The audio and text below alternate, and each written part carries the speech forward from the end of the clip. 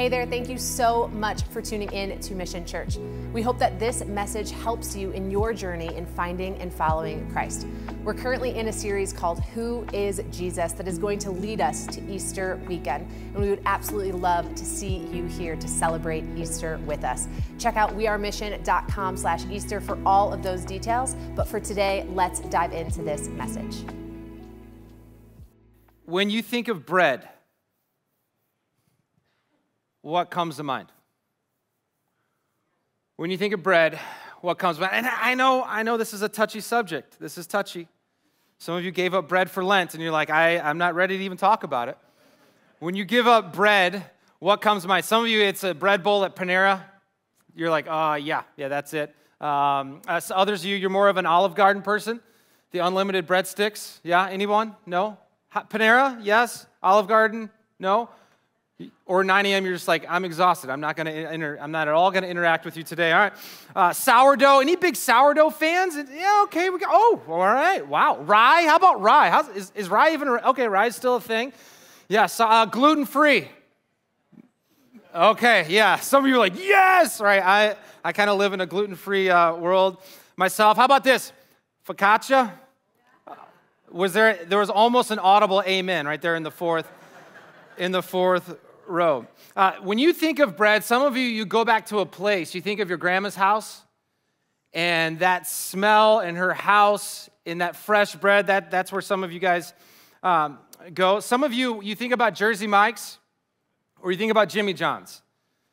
When I think about bread, I think about a lot of different things, but I think about Jimmy John's. In fact, I worked at Jimmy John's in college.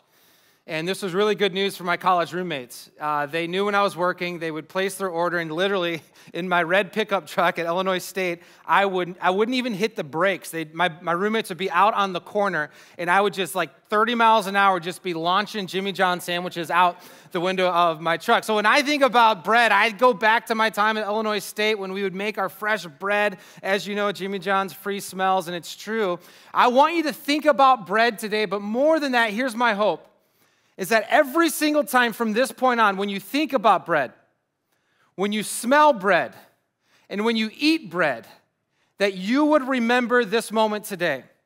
When you and I opened up the Word of God and we studied these unbelievably important words of Jesus, when Jesus said, listen, I am the bread of life. I am the bread of life. This is what we're talking about today. 7 I am statements are what we're focusing on leading up to Easter. Last week was the light of the world. This week, when Jesus said, I am the bread of life. I am the bread of life. Say that with me. I am the bread of life. This is what we're studying today. This is one of the 7 I am statements. And he said this right on the heels of an incredible miracle that he did with bread. If you want to open up your Bible, you can to John chapter 6. That's where we'll be camping out today, John chapter 6. Jesus said this statement, I am the bread of life. It was the first of the 7 statements. And he said this right after he did this incredible miracle with bread.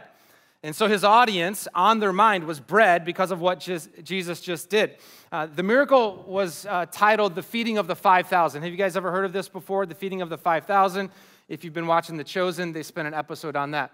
The Feeding of the 5,000, there was a group of hungry people, 5,000 heads of family, so it was probably around 15 to 20,000 people in total.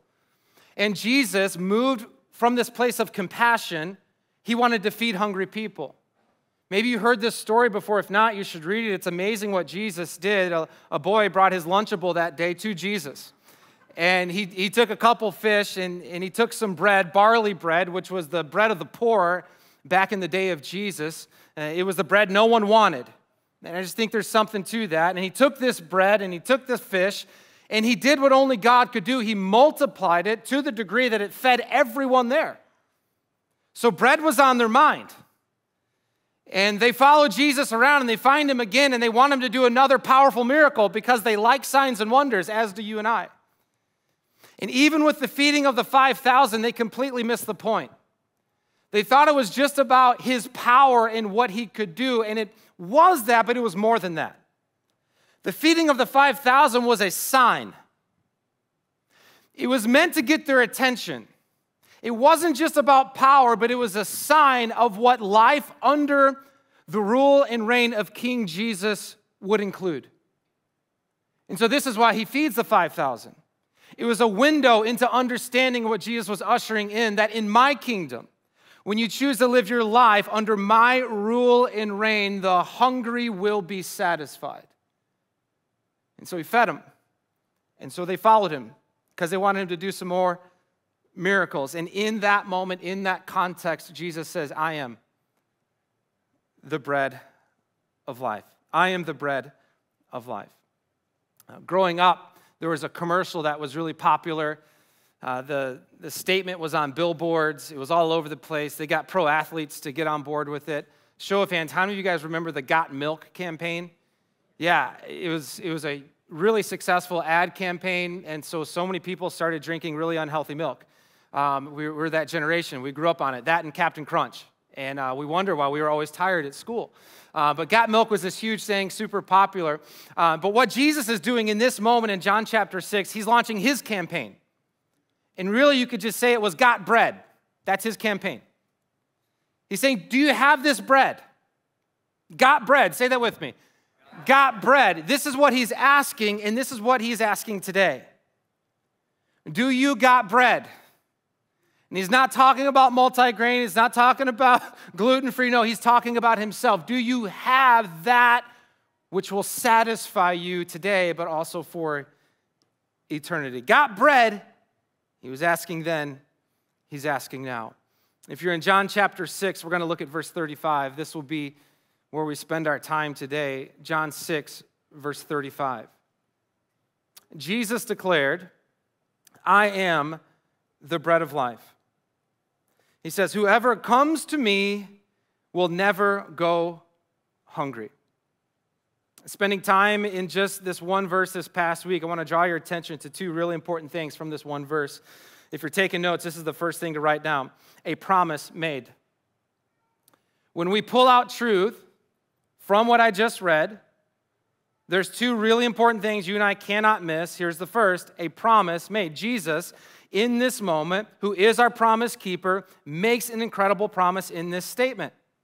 What promise is it? Here it is. Never go hungry. Say that with me. Never go hungry. Write that down. Type that into your notes app. Bold it. This is a promise. This is a promise that our promise keeper makes in this moment. Whoever comes to me, here's the good news, will never go hungry. Now, here's what I know, 9 a.m., there's a lot of differences in this room. Some of you already got your workout in this morning. Others of you, you're like, nope, haven't even thought about it. There's a lot of differences in this room, but here's the one thing we all have in common. We're hungry. Show of hands, how many of you have been around infants before? Maybe you've birthed one. Maybe, you're raising one. Did you notice that you didn't have to teach them how to be hungry? Immediately, they're crying. Why? They're hungry. And here's what I know, in a room this size, but the truth is in every room and in any room, in churches all around the world right now, every single preacher is preaching to a room full of hungry people. You're hungry, as am I. It's human to be hungry. Here's how hunger is defined: a strong craving or desire. And I think you're already picking up that I'm not just talking about hunger as in, is it lunchtime yet hunger? No, we are human beings. We were actually created to crave. We're hungry people. And we're hungering for all different kinds of things. Many in this room, what you're hungry for is promotion or relationship, some recognition. That's what you're hungry for. You feel unseen. You feel unseen by others. You feel unseen by family. You feel unseen by the organization that you work in, and you're hungering for that. You're craving. You're wondering, does anyone even notice what I do around here? Others, you're hungering for retirement. I thought there'd be an amen right there. A lot of us were hungering for vacation to Florida or Arizona. Come on, 9 a.m. Oh man, I'm going in 2 weeks. Judge me if you want. I don't care. I rented the minivan. We're loading it up, and we're out of here. We'll be back, though. We'll be back after a few days. But, man, I'm hungering for sunshine. I'm going to keep moving because that'll make me emotional. Some of you are craving margin. You're just running from thing to thing to thing to thing to thing. Some of you are hungering for financial margin. You can't remember the last time you didn't wake up or thinking about financial stress. It's tough. Things have been hard. Things are hard. This is what you're hungering for. Many of you, you've shared with me, you're hungering for peace within your family. Christmas was tough, but Easter's coming, and you're hosting. You're already thinking about the seating assignments. You're like, how much distance can we create from Uncle Joe? And, right, I mean, this is your reality. So we're like, how did you know that was his name? No, I just threw it out there. I don't know. I don't know your Uncle Joe. But isn't this true? We're hungry. We're craving. A Snickers commercial I thought was brilliant. I don't know if you guys remember this campaign that they were doing. I got a picture, I believe, of it. The title of their campaign was, "You're Not You When You're Hungry." You guys remember this? And that's very true. Just ask my wife or my daughters. Like, when I am not me and I'm not in a good place, like, I'm a very simple person. All they need to do is hand me something to eat. They're just like, she's like, "Dad's okay. Okay, he's just hungry." And they're like, "No, I think he's hangry." And it's true. It's true. This is me. And I love that statement because it's true. It's true physically, but it's true in every domain of our life. You're not you when you're hungry. And Jesus is saying in John chapter 6, I know. That's why I'm here. Got bread? What kind of bread are you filling your soul with? He says this in verse 27, "Do not work for food that spoils." Man, we're good at that. We're good at craving, chasing, hustling, working for that which never satisfies. He says, "Do not work for food that spoils, but for food that," what? Say it with me, food that endures. Food that lasts to eternal life, which the Son of Man will give you. Jesus is saying, I came to give you this kind of nourishment. I will give you.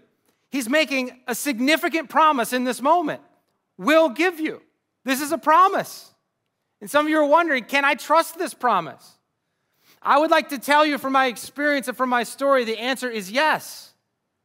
Yet I know in a room like this, you're like, I don't know. I don't know if I can trust this promise. Some of you are like the Stones. You can't get no. Say, yeah, okay. I'm like, do they not know the song? And you try, and you try, and you try. But have you really tried this bread? Not the bread of earth, but the bread of heaven, who is Jesus, who came to fill your craving soul with himself. Can we trust it? I believe we can, as does the Word of God. Psalm 107, verse 9 says, I got a bunch of verses here if you want to screenshot these and come back to them in your own time. God's Word says, for he satisfies. Someone needs to hear this. For he satisfies the thirsty and fills the hungry. Psalm 22, the afflicted shall eat and be satisfied. Those who seek him shall praise the Lord. Psalm 145:13, the Lord is trustworthy in all his promises and faithful in all he does. The eyes of all look to you, and you give them their food at the proper time. Check this out. You open your hand and what? And satisfy. This is who God is. He is the satisfier of the hunger pains within your soul. Satisfies the desires of every living thing. And you are alive, from what I can tell. This is what God's word says. How about 2 Corinthians 1:20? For all God's promises, not some, all have been, past tense, have been, therefore, right now will be. All God's promises have been fulfilled in Christ. Say that with me, in Christ, with a resounding yes. So we can trust John 6, that the food Jesus is bringing and brought in that moment was himself. That kind of food endures to eternal life. G.K. Chesterton once said this. I love this quote. Write this one down, come back to it, because many, when I preach a sermon like this, will say, I've tried. And I say back to them, have you ever read this quote from G.K.? It's money. The Christian ideal has not been tried and found wanting. It has been found difficult and left untried. Can we just agree that it's difficult to say no to the food that this world puts in front of our face, to choose the bread of heaven that actually satisfies? Can we just agree that that's difficult? Can we agree that every single moment, every single day, messages are coming into our mind? The more you scroll, the more you just open your eyes. The food of this earth, the food of this world, add in what Satan's trying to do, add in what your flesh wants to do. It is hard. It is difficult. And the bread of earth is put on a platter before you every single day in the form of career, in the form of accolades, in the form of whatever. And everything within us, this gravitational pull is to go after that food. It's hard to go after this food. But I'm telling you, and God's word is telling you, and Jesus himself is promising you, when you go after this food that is me, Jesus is saying, you'll be satisfied. You will. That which you are craving will be met. I got into triathlons, 2 years ago, 2.5 years ago. So everyone kind of had their like pandemic project. Well, I can't build anything. So I'm like, well, what am I going to do? And I'd had a fear of swimming my whole life, fear of the water, because, long story, but so I'm like, this is my project. I'm going to learn how to swim. And so, long story made short, I think we'll see, is I started swimming, and then this kind of just kick-started this whole triathlon thing. So I got into triathlons, and I've been really into triathlons now for, I guess, two years or so. And so did a number of these Olympic distances, and then this September, I went after my first half Ironman. 70.3 is what it's called. And I say that because some of you, it's been a bucket list for you to do a full Ironman or a half Ironman. Come talk to me about it. I want you to do it with me, and we're going to raise a lot of money for a really important cause. All right, you can talk to me after church about it. But anyway, so what I learned this September doing my first half Ironman, it's a long time. All right, my goal was to do it in 6 hours, and I didn't quite make the goal. And here's why. The swim went pretty well, 43 minutes. I'm not that fast, but I got it done. Got on the bike, and guys, something got into me. It was amazing. I passed like 100 people, and it just brought me great joy to pass them on the bike. But this was my first like cycling this long in that kind of race, and I made a critical mistake. I felt so good on the bike that I didn't think to eat on the bike. And if any of you have done Ironmans like this, you know the most important thing on the bike is you're supposed to eat the whole time.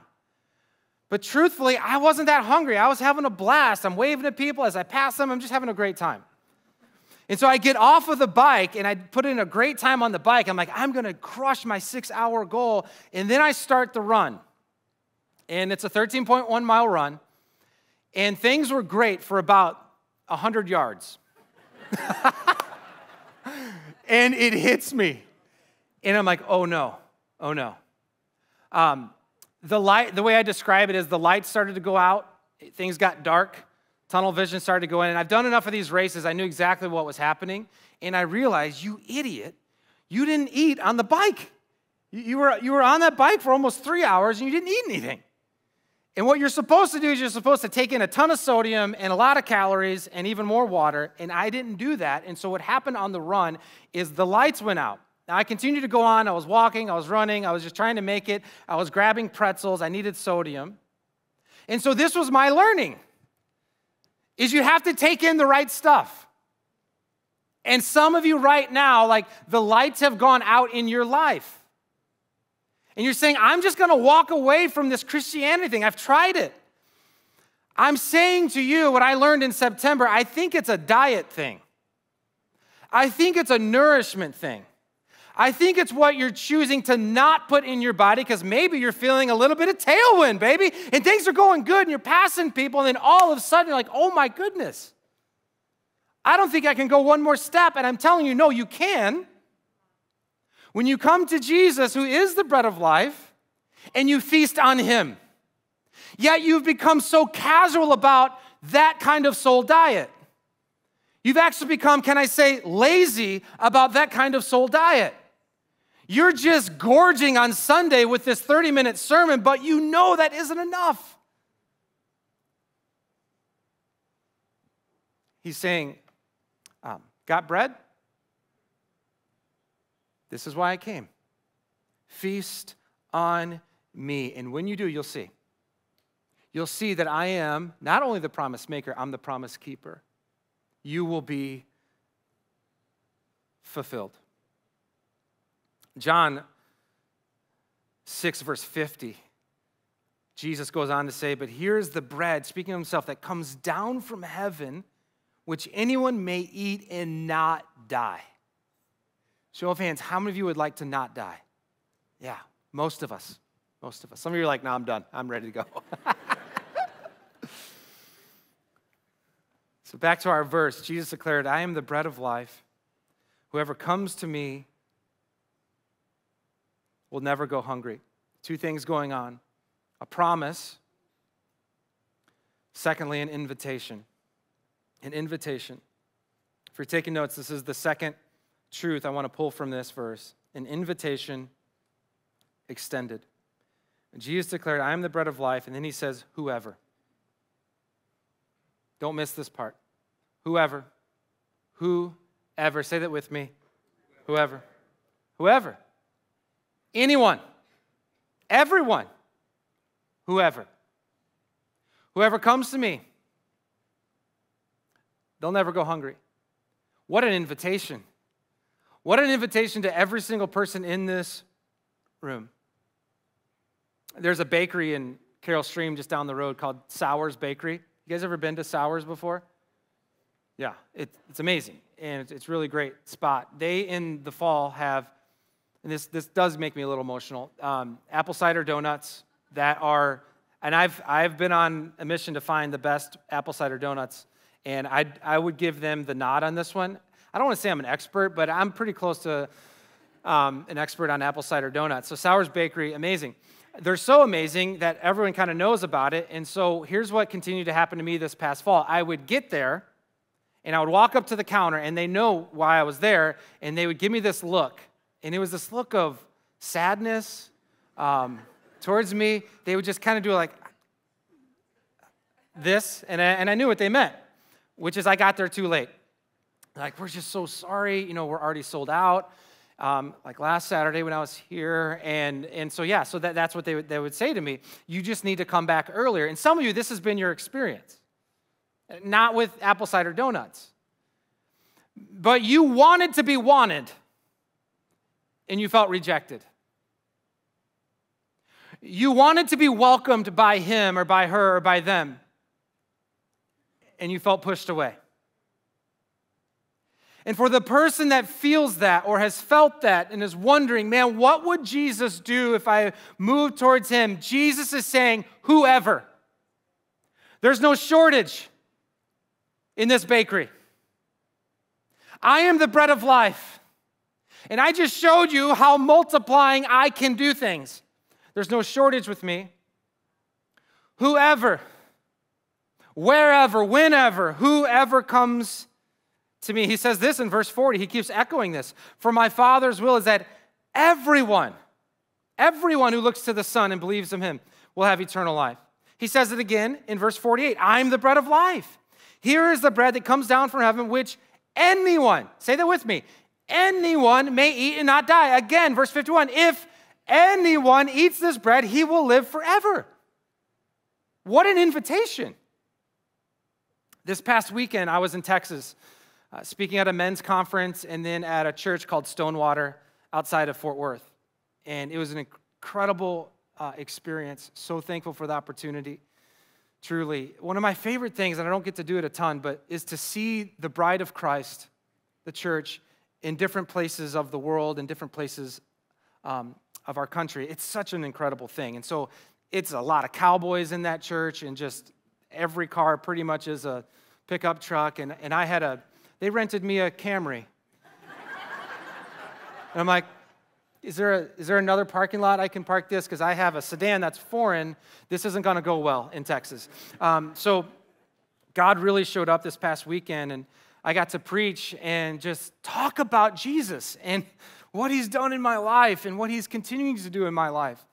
And I gave these guys, there's about 800 guys in the room, an opportunity to respond to this invitation like I'm giving you right now. And a number of guys did. And the next day, I was getting ready to preach again, and this guy stopped me in the parking lot. And he's like, I got to talk to you, man. He's like, last night, I was one of the guys. And he's like, listen, man, I've never been to church until just a few months ago. I'm like, well, I thought everyone in Texas went to church. He's like, no.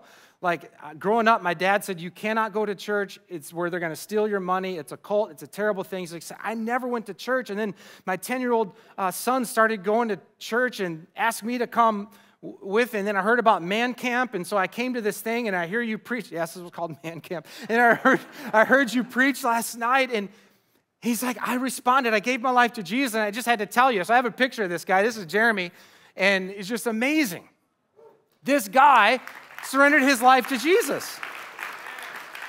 He's like, John, you got to understand, I might be the most unlikely guy in Texas to surrender his life to Jesus. He's like, I can't wait to get home tomorrow and tell my wife, and I'll see you at church on Sunday. And I got to meet his wife in that next day, and she's like, this is unbelievable. What did you do to my husband? I'm like, I didn't do anything. You can talk to him, whoever. Anyone. What an invitation. So what do we do today? How do we respond today? On the way in, you were given communion. And I just want you to hold this for just a minute. Just hold it in your hands. Just hold on to it. Don't go taking it yet. Hold on. This Wednesday night at the Alpha Course, my wife Kelly and I were getting to lead a circle, and it's the coolest thing in the world. Got some friends that we love dearly that are exploring faith, and one of the things we talked about on Wednesday night is how I want to finish this sermon today. We talked about a verse at the very end of your Bible, Revelation 3, verse 20. This incredible verse. It says this. Jesus is saying, here I am. There's another I am. I stand at the door and knock. This is what he's doing. If anyone hears my voice and opens the door, what do I want you to do today? I want you to open the door. Open the door. He says, anyone who hears my voice and opens the door, I will come in and eat with that person and they with me. The bread of life has come to your house. There you are in the kitchen. You've opened the fridge and there's nothing to eat.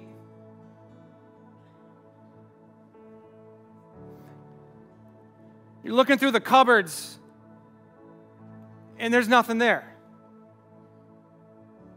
And you stand alone in the kitchen that is your life, starving.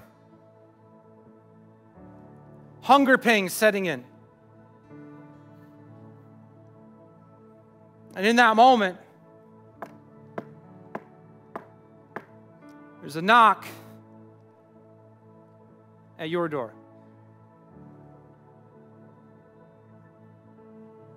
You go up to the front door and you pull down the blinds a little bit. You want to see who it is. Is it Amazon? Like, who is that? And listen, you pull down the blinds and you look out and you see him. The great I am. How do you know it's him? I don't know, but you do. He has set eternity in your heart and you know it's him. And you hear him knocking. And then you hear him speak because faith comes through hearing. You hear him say, open the door.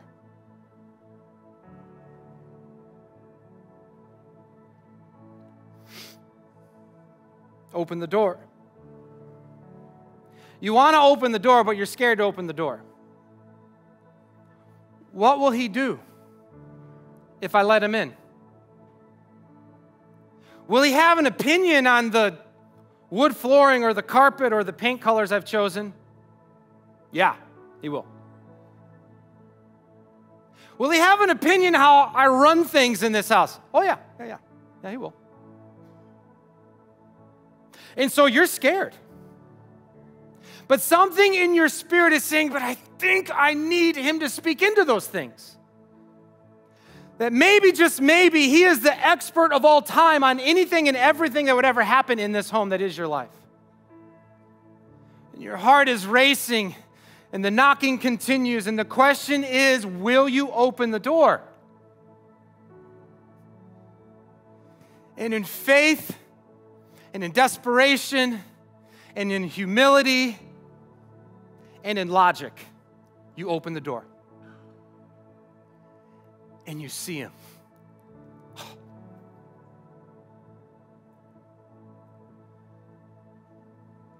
And he comes in. And he walks right up to your table. And he sits down, and you sit down, and it dawns on you. You got nothing to feed him. And with a look, he says, no. I brought the bread. It's me. Open the door. Let him in. Let him provide the meal. This isn't about your works of how good you're going to cook for him. No. This is about grace. You hold in your hand a wafer that represents the bread of life, broken for you. And the juice that represents the blood of God, because he is God, spilled for you. And Justin's going to play a song over you here in just a second. I want you to have a meal with Jesus. We're not in a hurry.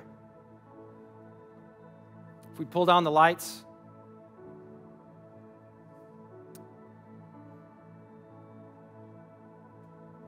let him in. For some of you, this is the first time.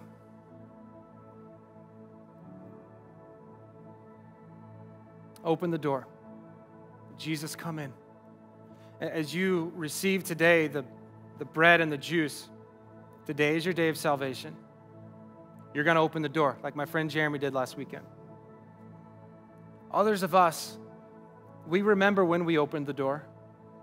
But let's be honest, we've gotten so busy running circles around that table, rushing out the door, yet there he is, the bread of life, sitting at your table, and he says, hey, let's commune. Let's eat together. Man, you've been eating the bread of this world. Have a seat. Whenever you're ready, as Justin plays and sings over you, you can peel off that top layer, eat the bread, then drink the juice. When he's done, our prayer team will be up front. Please receive prayer today. God, thank you that you came for hungry people. You've created us to crave.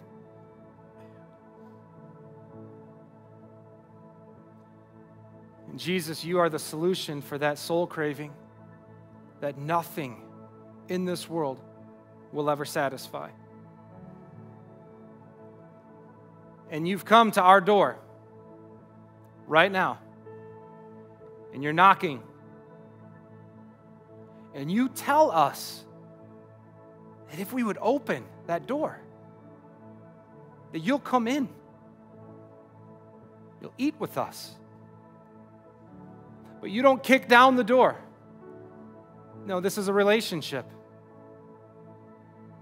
And so, God, right now, I'm praying that for that person that hears the knocking right now, that they in faith would open that door, that you'd come in, that they would eat, that they'd have eternal life, bread, nourishment forever. And for the rest of us that opened the door a long time ago or last week or whatever, that we would stop our striving and chasing of the bread of this earth, that we would sit down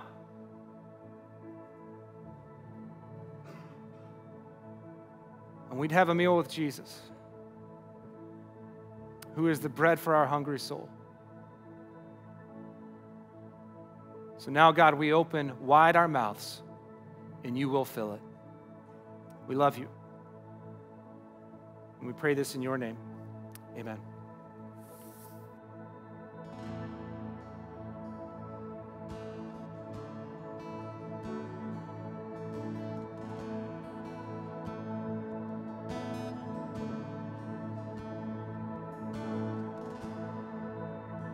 Are you hurting and broken within, overwhelmed by the weight of your sin? Jesus is calling. Have you come to the end of yourself? Do you thirst for a drink from the well? Jesus is calling.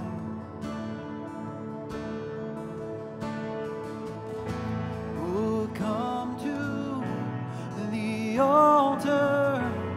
His arms are open wide. Forgiveness was bought with the precious blood of Jesus Christ.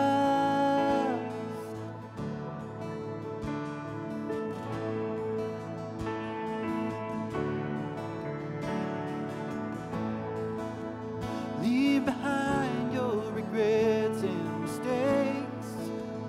Come today, there's no reason to wait. Jesus is calling. Bring your sorrows and trade them for joy. From the ashes, a new life is born. Jesus is calling.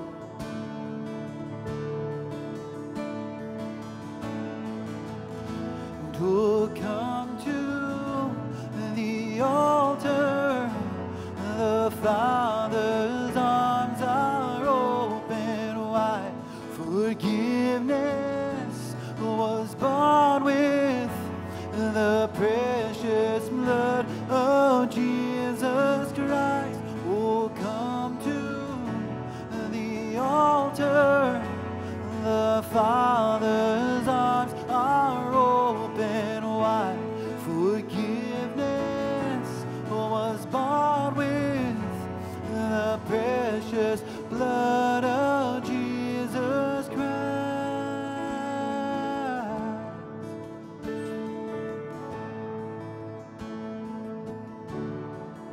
Oh, what a Savior! Isn't He wonderful? Sing hallelujah, Christ is risen.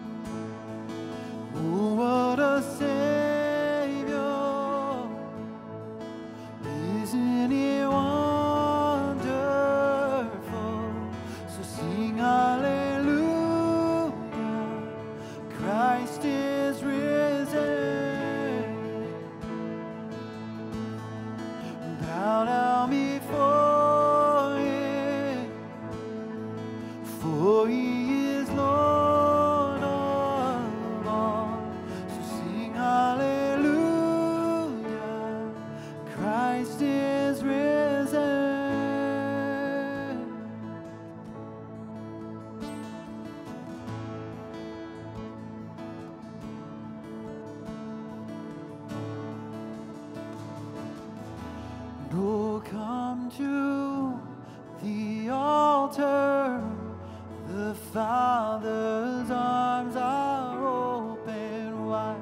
Forgiveness was bought with the precious blood of Jesus Christ.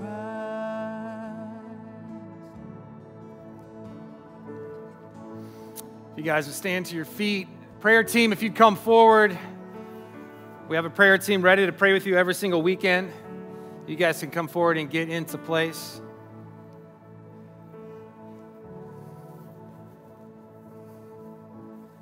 Got bread? That's why he came. Hungry? Yeah, me too. He'll feed you. This week, what if we were to feast on the bread of life? Like, an inordinate amount of time we'd spend with Jesus. We'd prioritize his presence.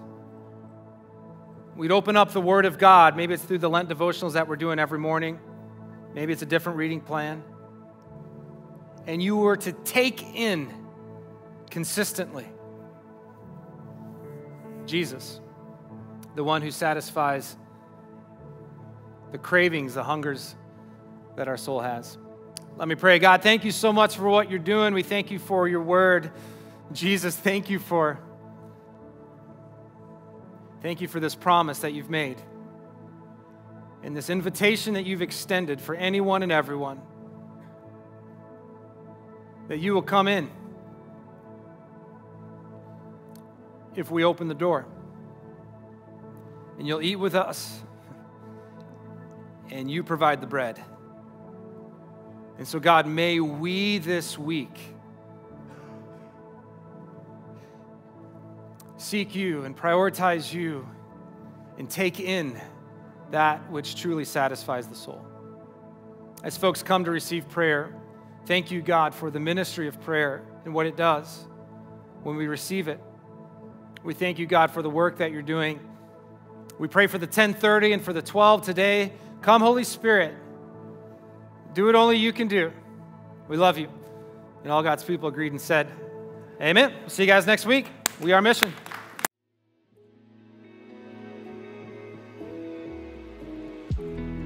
Hey there, thank you so much for tuning in to this message. We hope and pray that this helps you in your journey in finding and following Christ. We hope to see you right here at 82 Stratford Drive on every single Sunday, but also would love to invite you to our Easter services. Check out wearemission.com/Easter for all of those details, and we'll see you next time.